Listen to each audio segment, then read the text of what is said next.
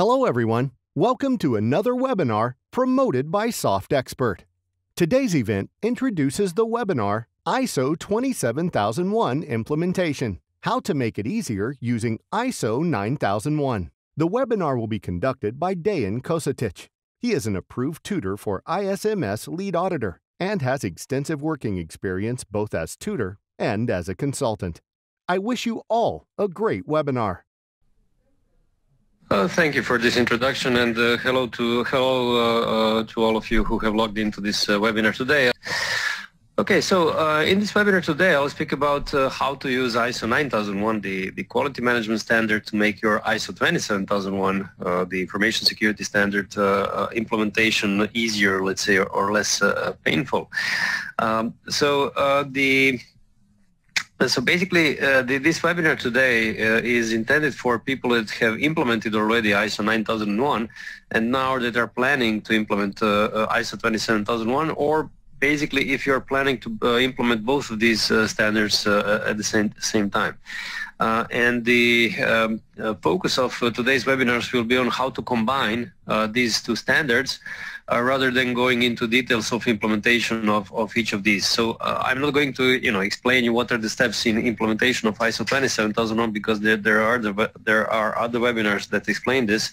I'm going to explain you how to combine these two standards so that you create a kind of an integrated management system. Okay, so if you already implemented ISO 9001 or you're planning to implement both 9001 and 27001, what is actually good is that in most cases you can actually save up to a quarter of your implementation time when you go for 27001. Because as you will see, these standards, I mean, although they cover different topics like quality management and information security management, even though they're let's say very different at the first glance, they actually have much more similar things that it might seem at the first sight.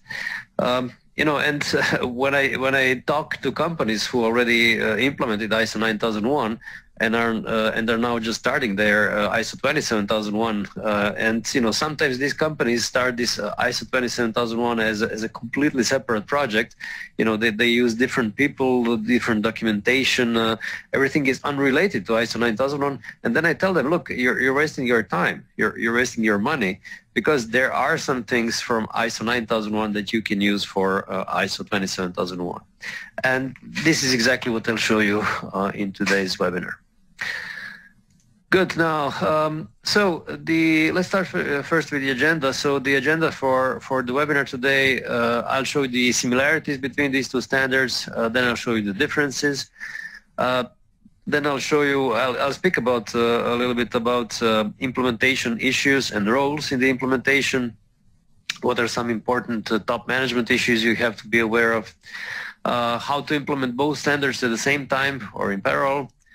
A little bit about certification or integrated certification, and finally, what are the greatest challenges with ISO 27001.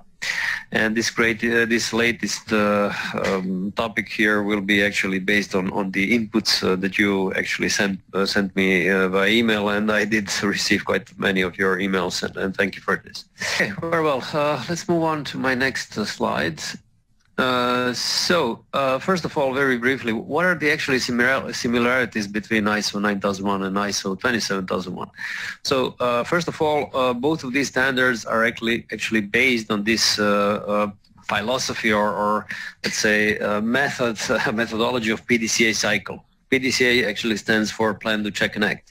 So what does this really mean? So first of all, in the plan phase, you have to define what you want to achieve.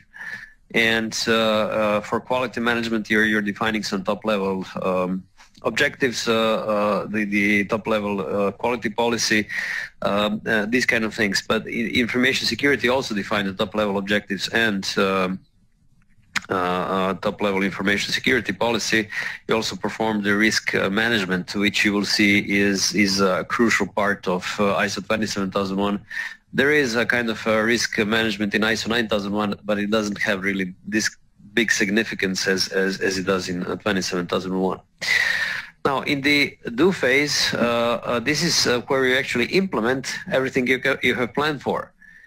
So in quality management, you implement or document at least all the core procedures, operating procedures for let's say sales, production, these kind of things. Whereas in information security, you actually implement all the controls, security controls. And these controls can be technical, like, you start to do the backup, or they can be organizational or in some other ways. So for instance, you can write a procedure about the backup. So the check phase is where you actually measure if you have achieved the objectives. So let's say that you have stated certain objectives for implementation of a certain process. Now here in the check phase, you start measuring if you really achieved this objective. Because the whole idea of the management is really knowing if you're doing the right thing. And how are you going to know if you're not measuring? So the idea really, when you measure something, then you know whether you have to correct it or not. And basically this correction part is called ACT in this PDCA cycle, and this is where you fill the gap. So let's say that your certain process is underperforming by, let's say, 20% by your system of measurement, by some kind of KPI that you're using. So in this ACT phase, you have to figure out how to actually correct this process and achieve this additional 20% to meet this objective. So these four phases are, the same. So this logic is the same for both of these standards. Now, of course, let's say, risk management for 27001 is very different from 9001. The implementation of controls for 27001 is very different from the implementation or documenting these core operating procedures in 9001. However, many other things are very similar. For instance, the check phase is all about internal audit, management review, monitoring and measuring, and these things are very, very similar in both of these standards. The ACT phase is about corrective actions, continual improvement, and these things are very, very similar in both of these standards. The plan phase itself has a part of it where you set the objectives and write to the top level policy. Again, these are very similar things. So I'm trying to tell you or describe you here how using this PDCA cycle you can actually find many similarities between these two standards. And later on I'll go through these similarities and differences in more detail. So let's continue here. So what is similar is this process approach. So process approach basically means that your management system consists actually of several processes which depend which are interdependent. So you have the, let's say, output of one process, which is the actually input into some other process. And this kind of let's say this kind of interdependence is something that exists in both standards. So for instance, you might have an incident as a process, and as an output of this incident, you will have an input into the corrective action process. So these kind of connections exist actually in both of these standards. Now, the second similarity is the document control. So both of these standards require you to define exactly who can approve the new documents, who needs to review them, where are they published, how are they distributed, how are they withdrawn, these kind of things. So actually the requirements in both of these standards are the same. So what does this mean? This means that actually when you write a procedure for document control, you can actually use one and the same procedure for both of these standards. You do not need to have procedures for document control, the one for 27001 and the other one for 9001. It doesn't make sense. You use only one procedure. Same thing for corrective actions. Again, you can use one and the same document for both of these standards because the requirements are, again, exactly the same. Similar thing with human resources management. You need to set which kind of competencies you need for, of course, your security or for your quality management, and then you have to, let's say, measure the gap between your existing competencies and what are your desired competencies, and then you have to fill the gap. So this, same principle exists in both of these standards. Now, of course, the competencies needed for quality and for information security are different, but the whole principle, the whole human resources management cycle or procedure or process actually is the same. So you can, again, use the same procedure or the same process for managing your human resources or to actually build up your competencies. Internal audit, the same thing. The requirements in both of these standards are the same. You can use the same procedure. Now, of course, in most cases, you will use different auditors, internal auditors, for doing the QMS audit versus ISMS audit. However, if you have an internal auditor who is, of course, experienced in ISO 9001, but who is also knowledgeable about ISO 27001, then actually you can use the same auditor to do both 9001 and 27001 internal audits at the same time.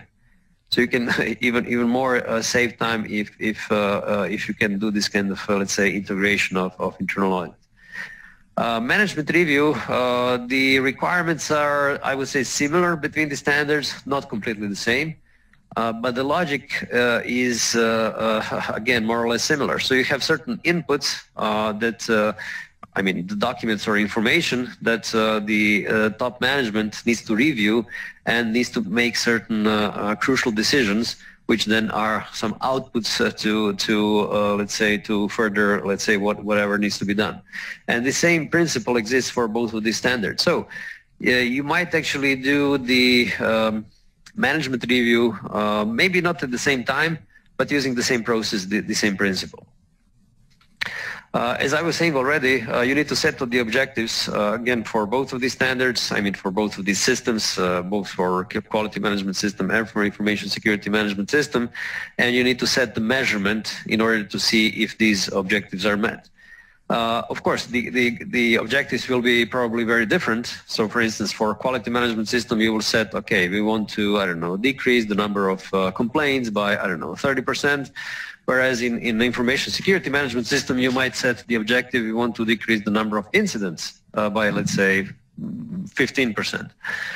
So the objectives will be likely very different, but the system of setting them up, of approving them and then of measuring those objectives will be probably very much the same. And what is also similar is that you can actually exclude parts of the standard. So as you know, in ISO 9001, you can exclude certain clauses, whereas in ISO 27001, you can exclude some of the controls from the Annex A. And I'm not sure if you're familiar enough with ISO 27001, but ISO 27001 has these main clauses. They go from 0 to 10, the same as ISO 9001, whereas clauses 4 to 10 are the ones that are required for the, that are mandatory. You need to implement them if you want to go for a certification.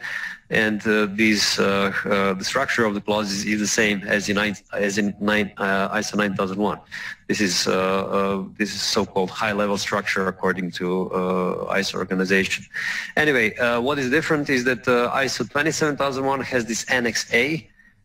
This Annex A lists, this is basically a catalog of 114 controls, security controls or safeguards that you can implement. However, you don't need to implement all of these 114 controls. You can exclude certain of these controls.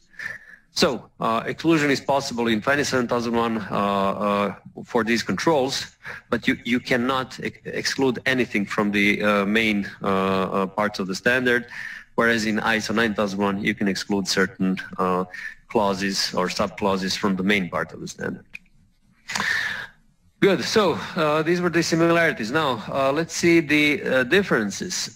So ISO 27001, ISO 9001 has this concept of risk assessment, but as I said, it's not as influential, it's not as crucial for QMS as is risk management, I mean risk assessment and treatment for ISO 27001.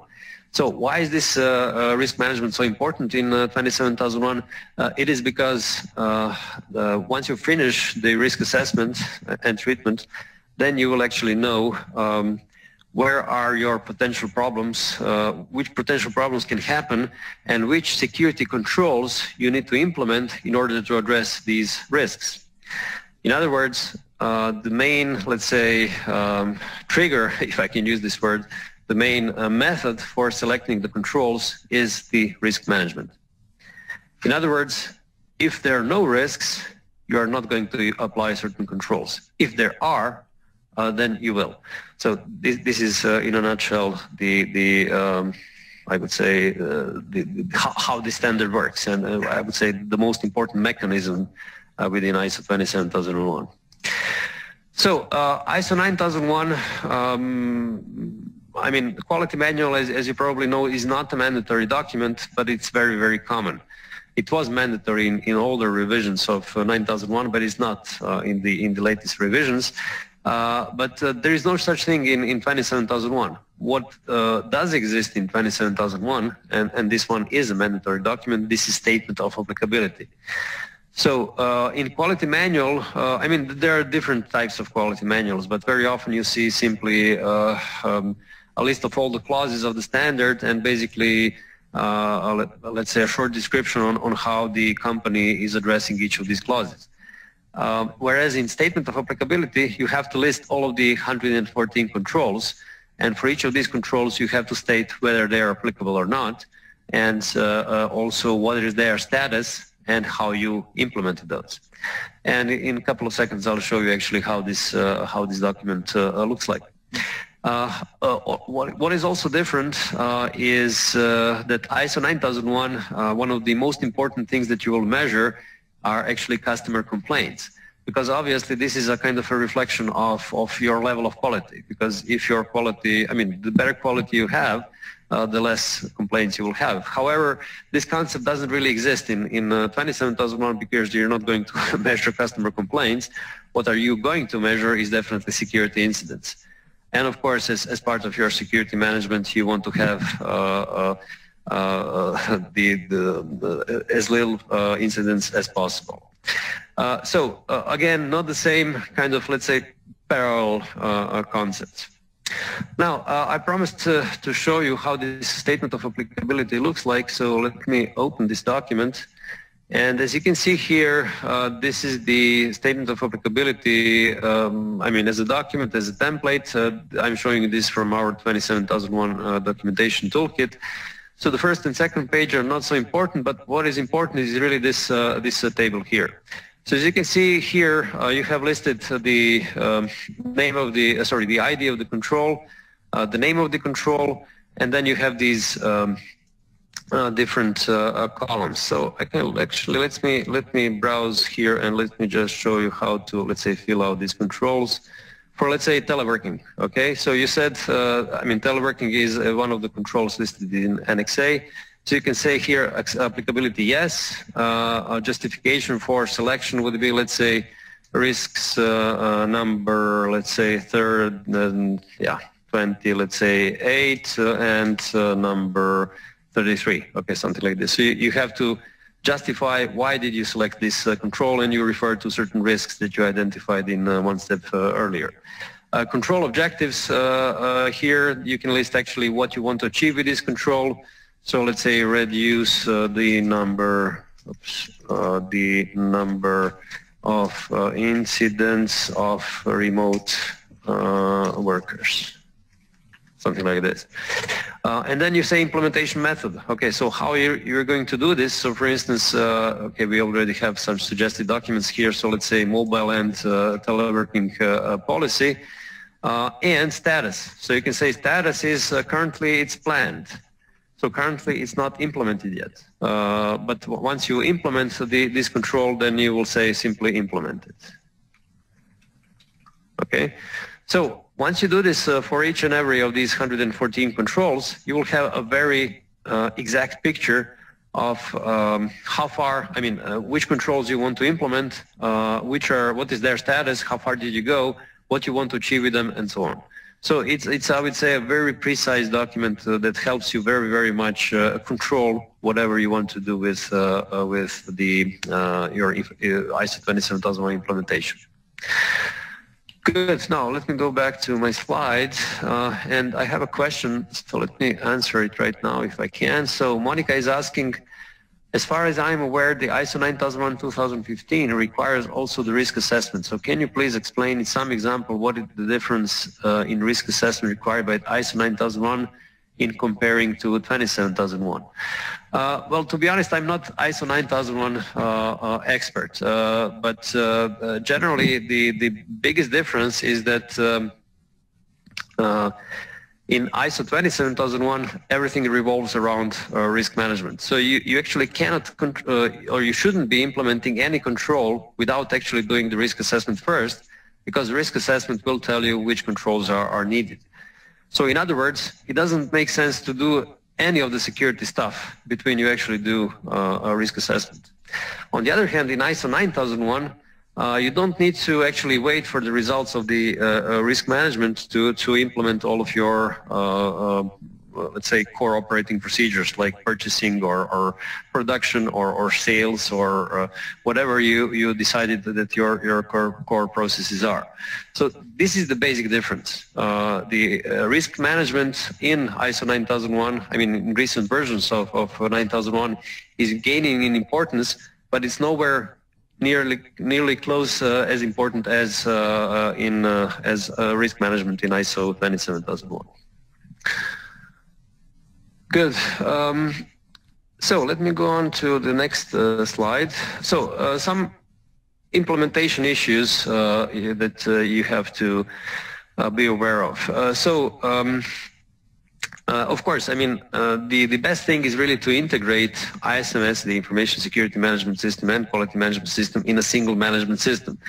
Now, what does this mean, integrate? Basically, this means that you will use the same procedures or the same, let's say, documents for different management systems. So as I mentioned, the internal audit procedure, or I don't know, document control, these kind of things. In other words, you don't need two piles of paper, you need only one pile of paper which will do the job. And of course, I'm not saying that you need to use paper documents. By all means, use, if possible, use the documents in digital form. What can help you is actually this standard called PAS 99. It speaks actually about integrated management. So this if you're really interested in this topic, you can get the standard, and it will give you a much precise picture on what actually integrated management systems are all about.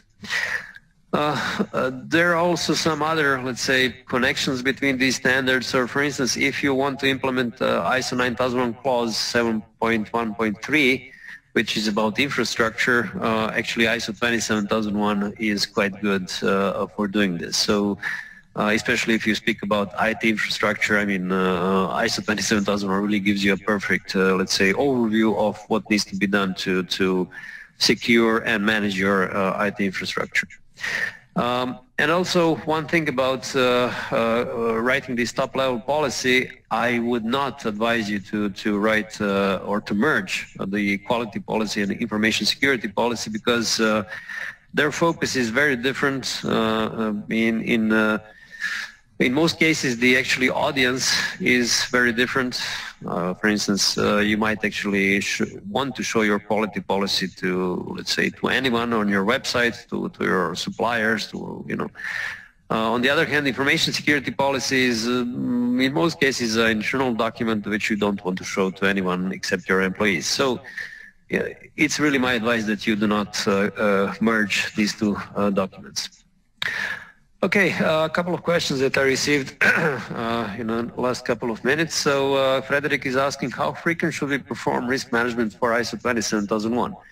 Well, you have to do it initially, in the initial implementation, of course, to understand which controls are implemented, which controls need to be implemented. and you have to review your risk assessment at least once a year. So basically this is something that needs to be done. Of course, you have to review the risk assessment more often if there are some bigger changes, like you have a new location or new technology, these kind of things. Okay, Albert is asking, when you do risk identification, would you start with the 114 controls and elaborate on your risks, or identify the risks using various techniques and associate identified risks with 114 controls? Definitely the second thing that you were mentioning, and definitely not the first one. So you should, by no means start with the controls and then find which risks would be related. No. You have to find which risks exist, and then for those risks, for those potential problems, you actually have to find the solutions, and solutions are actually the controls. There is this webinar which explains the details of ISO 27001 implementation, of ISO 27001 risk management, so I'll give you the link now.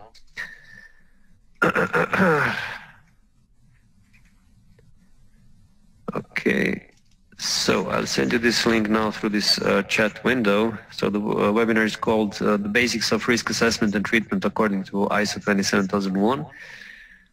So you'll see it in a second. And when speaking about this, you also have a webinar which speaks about the main steps in ISO 27001 implementation. So let me find this.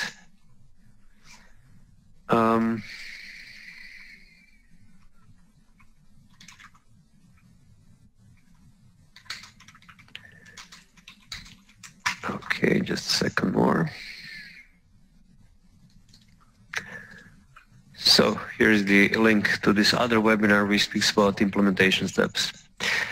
Good. Vladimir is asking, the risk assessment of ISO 27001, does it speak about the organization or the people?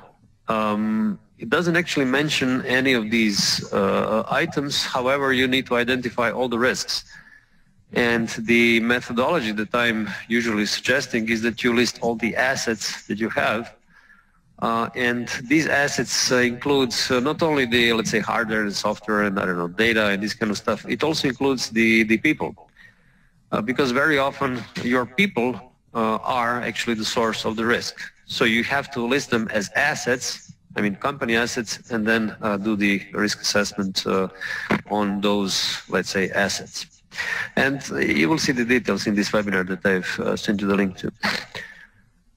Okay, Jorgis is asking, objective must set for every control we implement? No, you do not have to do this. Usually, especially smaller companies do not do this. They can actually define objectives for groups of controls, or you don't need to have any kind of objectives related directly to controls.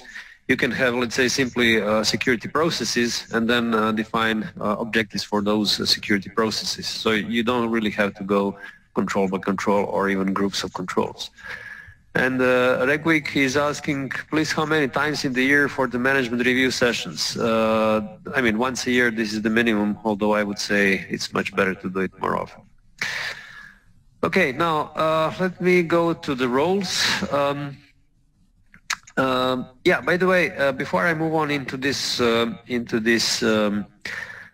slide, let me show you a poll. So the poll question is, how should QMS management representative participate in ISO 27001 project? So what do you think? The quality management representative, should this person lead the project? I mean, lead ISO 27001 project, or be a member of the project team for ISO 27001 implementation? Or should QMS representative not be a member of the project team, but occasionally consult it, or should not participate at all? So what do you think out of these four options? What would be, let's say, the best way to do it? Okay, I'll wait a couple of seconds for you to answer.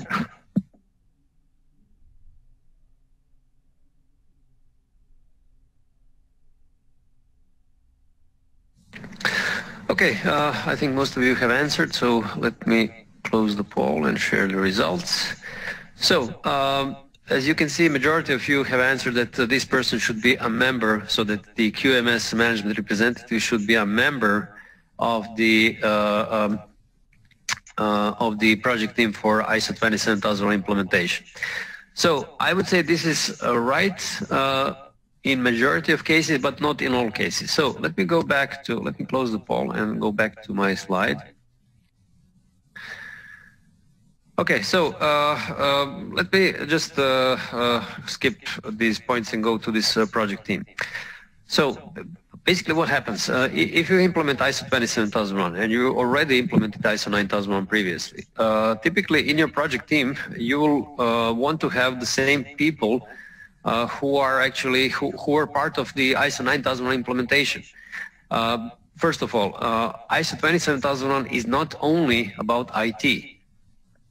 Because, for instance, you might have the best IT controls or IT security controls, but if someone from, let's say, your finance department does something stupid, no amount of technology will stop this incident from happening. So it's not only about IT, it's also about the business users or the users from your business parts of the company. So this is why I'm suggesting that the members of the project team for ISO 27001 implementation should be both from the IT side and from the business side. And when you speak about the business side, actually the best people are those same people that you had on board, I mean on the project team when you implemented ISO 9001. Because again, if you are, let's say, a production company, you will definitely want to have at least one person from the production department or production facility. Also, you might have, I don't know, someone from the sales. Again, you will definitely want someone from sales department to be a part of your ISO 27001 implementation team, because again, in the sales department, you might have some very sensitive information that you don't want to be leaked. So this is about the project team. Now, to come to the point of this survey, the poll that I've shown you. So, of course, if you have the QMS representative, then it's really good to have this person also as the part of the ISO 27001 project team. In some cases, actually, you will have the same person who was leading the ISO 9001 project and is now the QMS representative, that this same person is actually leading the ISO 27001 implementation. Now, in which cases this can happen, so for instance, if you're, let's say, a software company and you have something like, let's say, 20 employees, then, I mean, there are good chances that this QMS representative is already a software developer, because probably you don't have like a dedicated quality management professional. So you will have a, let's say, head of, let's say, development department or someone who is the QMS representative. And I mean, this person already knows enough about, let's say, IT or security that this same person can actually lead the ISO 27001 project as well. So the point is, in smaller tech companies, you might have the same person who is going to be both the quality manager and security manager. Okay, now just to go back to these points, so QMS management representative, okay, this is something that, this is the person that was leading the ISO 9001 project. In security world, this is usually the CISO. CISO, Chief Information Security Officer, or only Security Officer, or something like this. There are many, let's say, variations of this term, but basically this is usually the main guy in security. Now, top management and sponsor, it's good to have, if you have a sponsor from the top management for ISO 9001, it's good to have the same person as a sponsor for ISO 27001. Why? Because this person will know, what you did well and how this ISO 9001 project helped your company. So it's good to have this person as a sponsor for 27001 as well. Okay, good. Now let me go on to the next slide.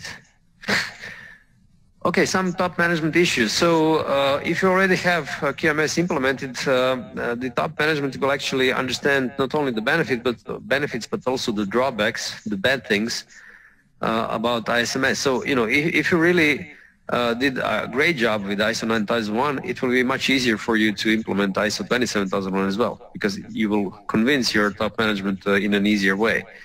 But also the opposite is true. You know, if you did a mess with ISO 9001, it's better not to try with ISO 27001 because, you know, you're probably not going to get any support. So, you know, it's much better than to try to fix QMS before actually starting with 27001.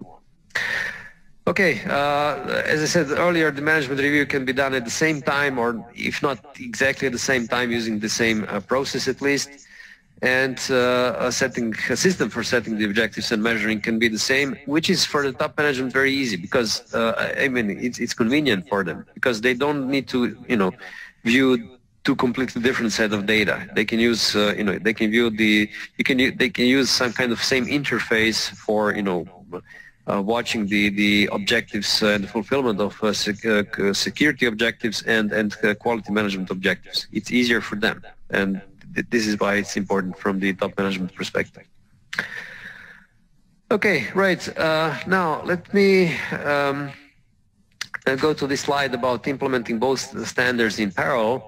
So let's say that you have that you decided that you want to implement both 27001 and 9001 at the same time. So it's a bit more difficult than going one after another, but it's doable. And I'll show you basically what are the major steps. So you should basically start a big project, I mean the joint project of these two management systems by defining the top level objectives, by defining these top level policies, and by defining the rules for document management. Okay, so this is what you do for both of these standards, I would say, at the same time. And then at that point of, in this point of time, once you're finished with this, then you have to actually separate two tracks of projects for ISO 27001 and for ISO 9001. So basically this is where separately for 27001 you will do the risk assessment, and then you will start implementing the controls from the NXA. Because if you remember, I mentioned that this is really different from 9001. And on the 9001 side, you will basically start implementing or documenting the core operating procedures. Again, this is usually different, or it usually doesn't have very much to do with these security processes. So I would say these two things can be done in parallel.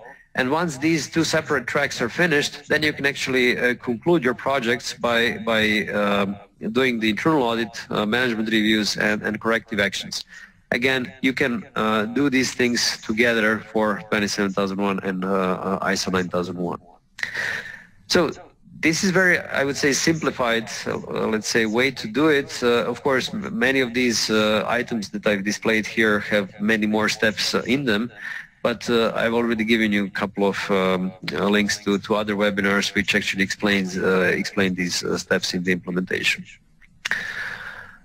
Yeah, and right, I mean, if you intend to implement any of these standards, we have all the documentation templates for any of these, for either 27001 or ISO 9001, so we call these templates, we have sets of templates, we call them ISO 27001 documentation toolkit and also ISO 9001 documentation toolkit.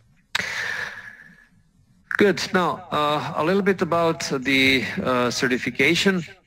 So what you can actually, if you implemented both of these standards, what you can do is so-called integrated audit. And what's good about it is that actually you will save time and money. Because, for instance, if you went for separate ISO 9001 audit and separate 27001 audit, the auditor, let's say, might take something like 7, or let's say that they will take 10 man days for auditing 9001, and then again 10 man days for auditing 27001. So in total you would pay 20 man days for a certification auditor. If you go for integrated audit, you're not going to pay them for 20 man days, you will pay them for, let's say, 15 man days, because obviously the auditor doesn't need to audit, you know, the document control twice, because it's common for both of these standards. So this is why here comes this savings for integrated audit. So this is something you can do, and by the way, you should be looking for certification audits, certification bodies, which can actually both audit both of these standards, so that you don't have to hire two separate certification bodies. Good. Now, let me go now to this slide, which speaks about what are the greatest challenges with ISO 27001. And basically the question was, what do you think are the biggest challenges in 27001 implementation once you know the details of ISO 9001? And I received numerous of your inputs, and I try to, let's say, pick the 5 that are most attractive. So here there are. So I'll go through each and every of these and give you my, let's say, feedback on what I think how you should be addressing this. So regarding the first question, or the first, let's say, challenge is, it says ISO 27001 specifics. So one cannot let himself to be misled by all ISO 9001 habits. I mean, this is true, but the most important thing is to remember that this risk management, which has the central part. So you have to focus on doing this risk management correctly, and you have to understand that all these security controls that need to be implemented further on, that they depend on the results of the risk management. And once you understand this logic, then everything is much, much easier. And then you are not going to get confused with ISO 9001, because you have this major logic or main logic from 27001. By the way, of course, as I've shown you, there are many good things you can use from ISO 9001, the document control, the internal audit, you know, all of these things. But again, when it comes to security controls, you have to think in terms of risks. Okay, second challenge was, since almost all programs are available now on the internet, how will ISO 9001 processes protect or secure one's company data or property? So, I'm not sure if I understand this, let's say, challenge correctly, but if I understood well, this person was saying, okay, we already have ISO 9001 processes. Now, how are we going to protect the data or property with those ISO 9001 processes? Well, I mean, you're not going to use these ISO 9001 processes for protection. You're going to do the risk assessment, and then once you do the risk assessment, you will find out which controls you need to implement in order to protect the data or the property. So it's not directly, it doesn't have to be directly related to these processes. So in some cases, you might include some additional steps within these processes to do the protection. For instance, in the some processes which I mean, operating procedures that you have for ISO 9001, you might include, let's say, a step which speaks about how to back up your data. So this would be one, let's say, method of protection. But then again, you might do a completely separate security controls which are not related to your operating procedures. For instance, you might create an access control policy where you define exactly who has the authority to allow the access to, let's say, new information systems or existing information systems, or let's say for new employees. And this access control policy does not need to be connected directly to any of these operating procedures. Good. One of the challenges was also what additional systems and documents are required for 27001 over and above ISO 9001. So I already mentioned the risk management, but I can actually show you the list of mandatory documents for ISO 27001. So just give me a second, I'll send you the link.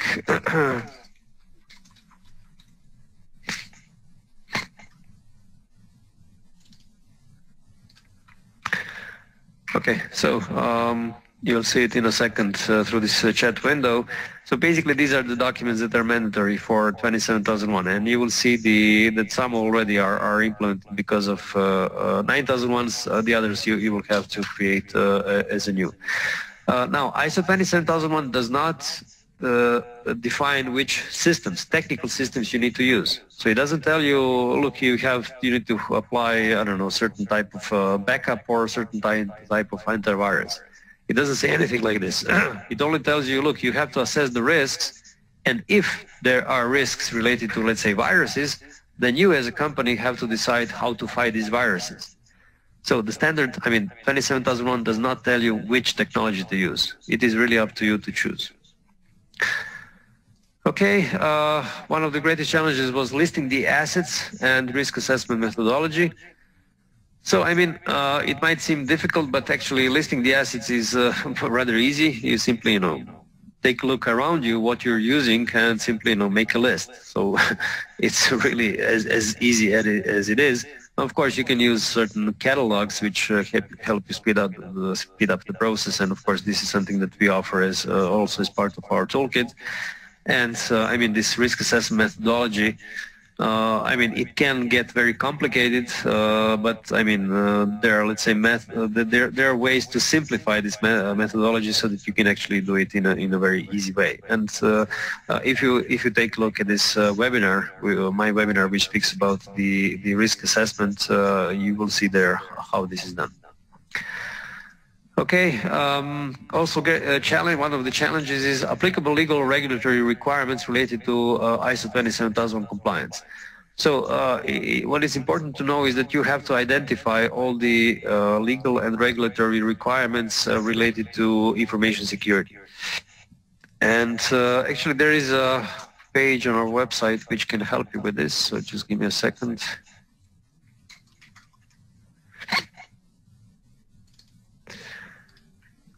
Okay, so you'll see in this link that I've sent you, you'll see actually a list of laws and regulations for information security per country.